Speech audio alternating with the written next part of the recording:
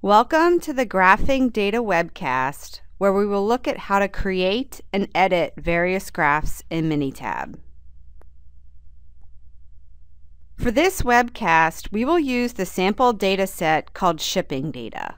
To open the sample datasets, choose File, Open Worksheet, click this button, and in the Getting Started folder, we will select Shipping Data.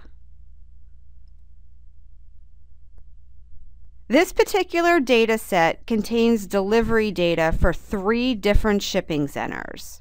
For example, the shipment here in row 1 was shipped from the Eastern Center, took a little more than 4 days to arrive, and was shipped a distance of 255 miles.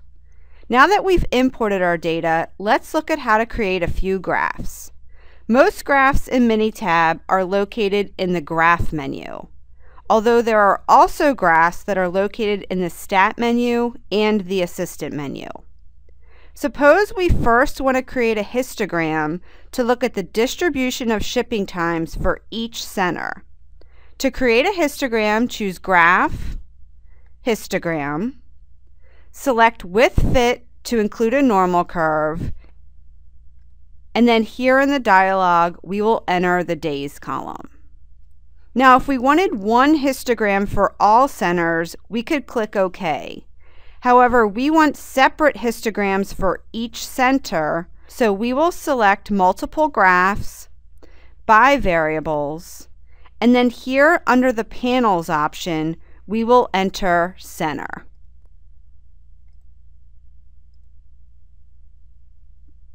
To make it easier to compare the data for the 3 centers, let's stack the histograms by right-clicking and choosing Panel.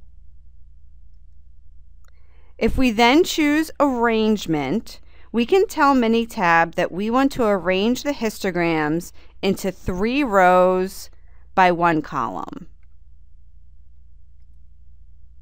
Now that we've stacked the histograms, let's look at how to edit text and colors.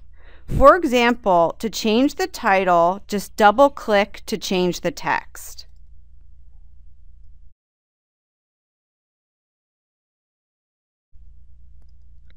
And if you also want to change the bar color, just double-click on any bar.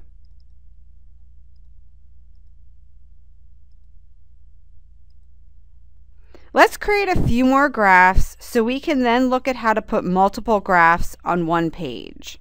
For example, suppose we next want to look at the individual distances for each center.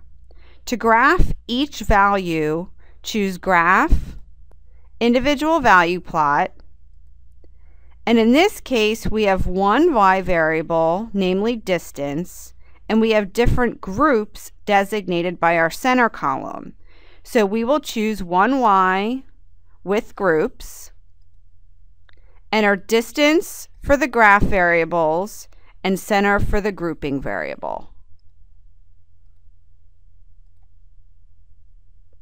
For our final graph, let's create a scatter plot with regression and groups to see if there's a relationship between the shipping days and the shipping distance for each center. We will enter days for the y variable, distance for x, and center for the grouping variable. Now that we've created our graphs, suppose we want to place all of the graphs on one page. To do so, select any graph and choose Editor, Layout Tool. On the left, you will see a list of your graphs and a preview window below. You can then use the arrows to place graphs within the layout, and you can click and drag to move your graphs around. Once you've selected all of your graphs, click Finish.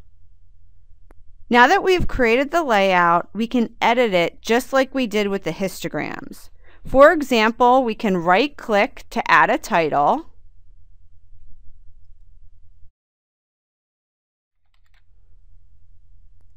And if we also want to resize the graphs, we can click and drag.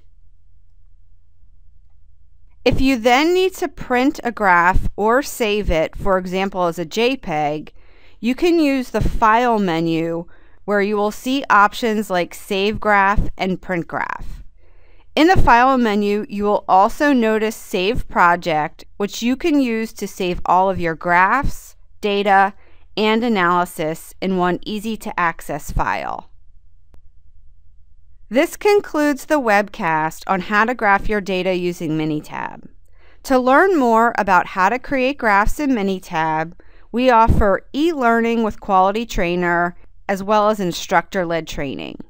For more information or to download a free 30-day trial of Minitab, visit minitab.com.